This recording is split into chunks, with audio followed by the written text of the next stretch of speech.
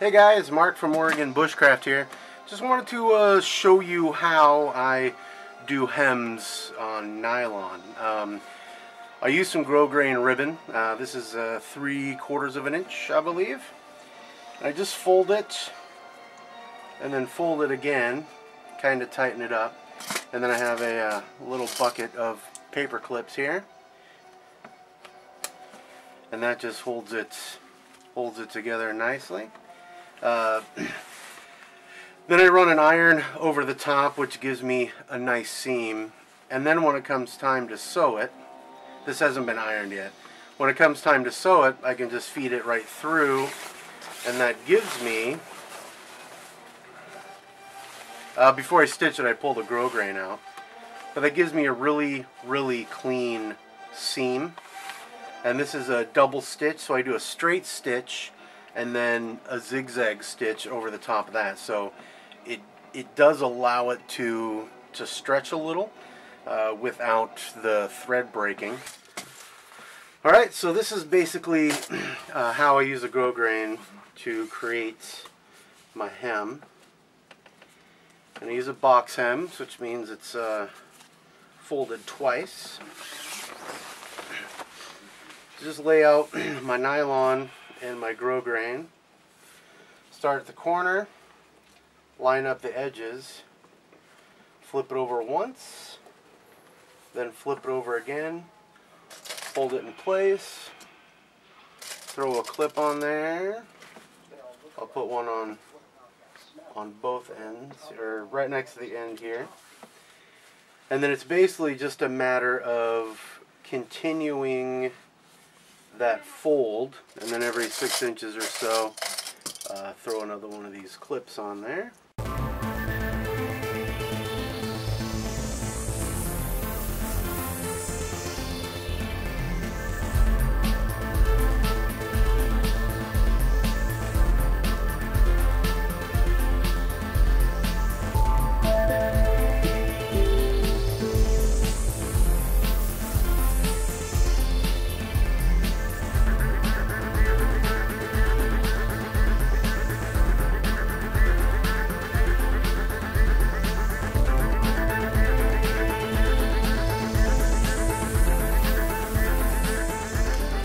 Alright,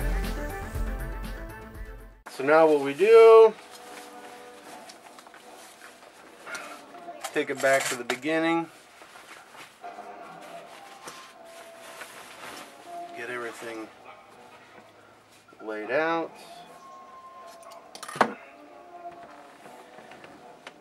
Applying quite a bit of pressure to the iron, and that's basically what allows me to get it done in one pass. Just take it up to the next clip, rinse and repeat.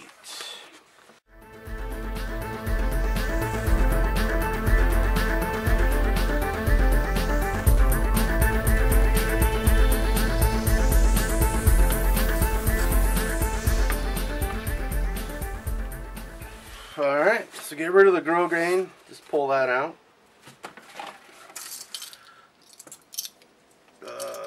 Broken clip. Let's get rid of that. Let's get the thread injector ready. So we're going to do a straight stitch, a length of 2, and we're going to move the needle all the way over in the foot. And then we'll go back to the beginning.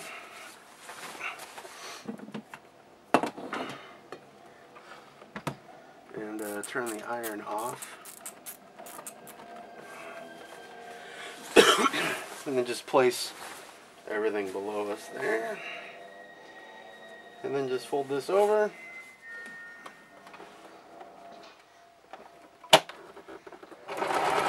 We're going to lock the stitch. I kind of go overkill on the locking.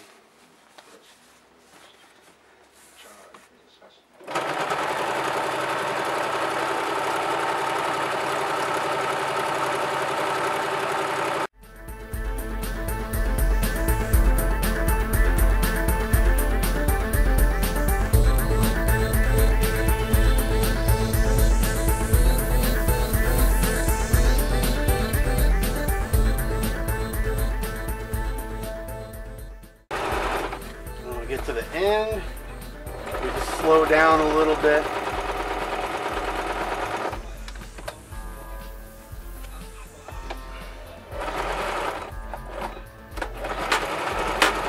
Lock that stitch in.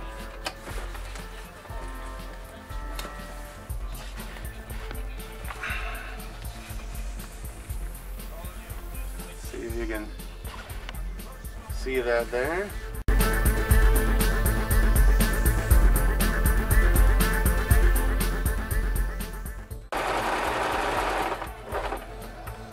Now we change the stitch length down to 1.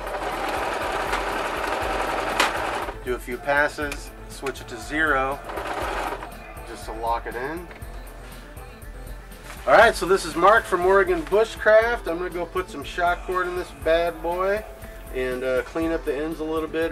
This is polyester thread that I'm using.